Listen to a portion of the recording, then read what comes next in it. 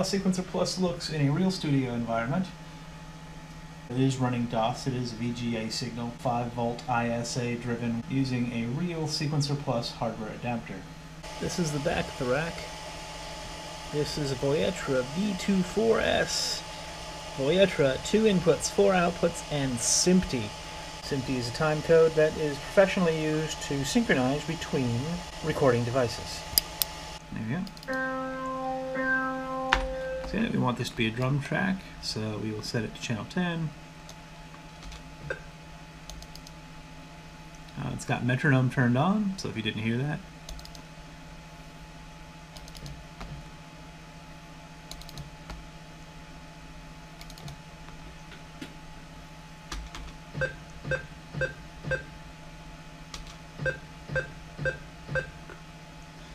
The metronome is coming from the speaker of the PC out of the monitor. The drum track you're hearing is coming from my Electribe. I don't know why it's so quiet, but oh, I know why. Because we have volume out here somewhere. There's the volume.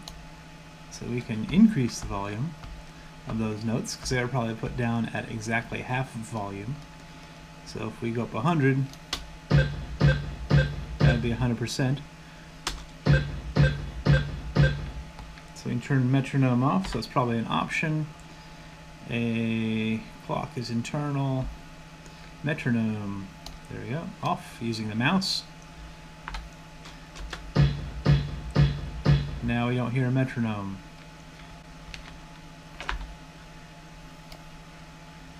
On channel 10 for our snare drum.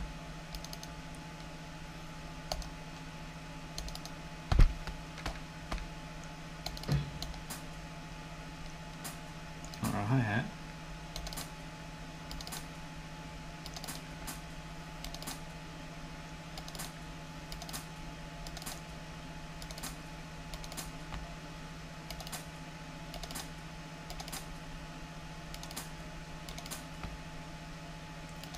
So there's our hi-hat.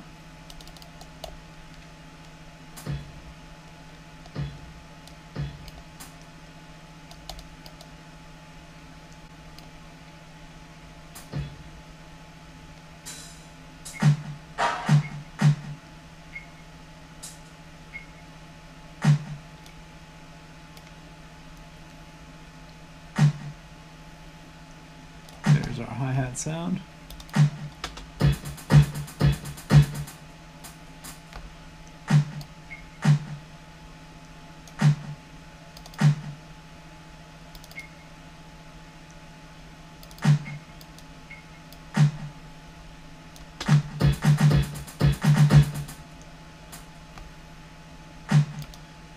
Delete that, do an escape, loop both these, loop and loop.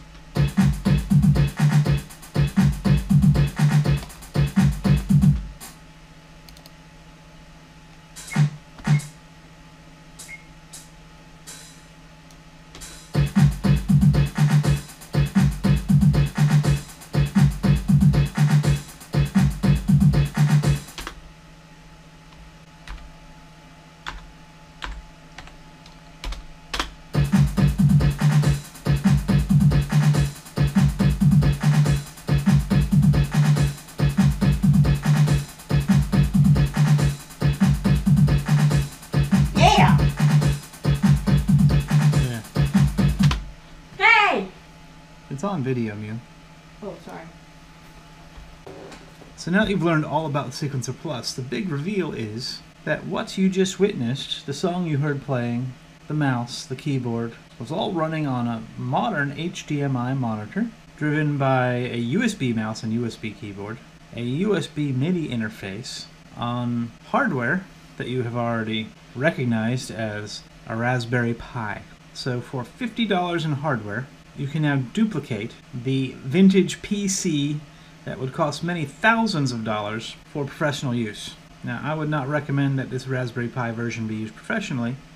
However, for a live rig to play back Sequencer Plus songs in a situation where there's no need to be concerned about the hardware, this is a fantastic thing. You have Bluetooth, you have Ethernet, you have built-in sound. Part of the built-in sound could very easily be built-in synthesizers. Now, there's probably some performance limitation that might get exceeded if you turn all these things on. But right now, as it sits, for $50 in hardware, I am running the best sequencer ever made. The caveat is, it is only one channel of MIDI out. You wouldn't use it necessarily for studio work, but for scratch pad use on the road or in the truck or in a car, in the bus, touring, outside the studio environment. This was referred to me as a bog stock USB adapter. I bought it on Amazon for about $2 delivered from Hong Kong. It came in 1 week inside of a mail pouch with free shipping. I have no idea how they could afford to do that, but it works perfectly. You can hear this now.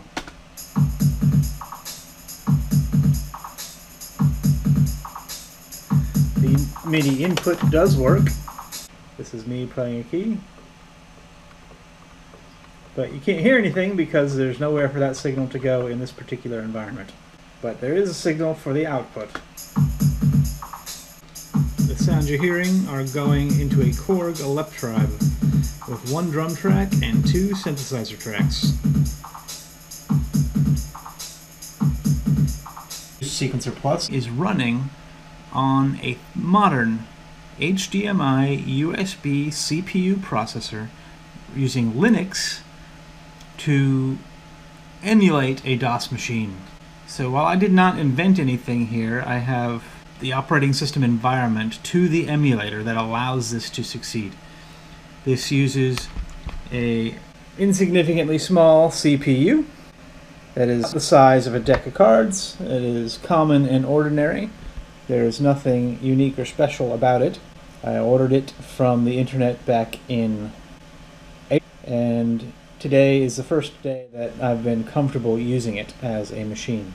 For around $50 in hardware, all completely modern machinery, you can run the world's best sequencer. Thanks for watching our video. Be sure to like and subscribe the ColecoBrothers YouTube channel and make some comments on this video. This is a very exciting video and we're happy to provide this information. Please check out the other ColecoBrother videos to see Voyetra Sequencer Plus Gold in action.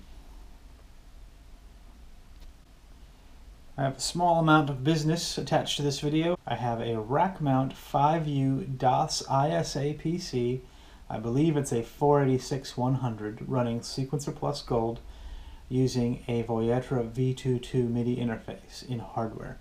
It works just fine. It is responsible for recording the positive NPV albums featured on the ColecoBrothers channel. Go give it a listen, and if you're interested in this kind of MIDI interface, leave me a message attached to this video and I will find a way to communicate back to you.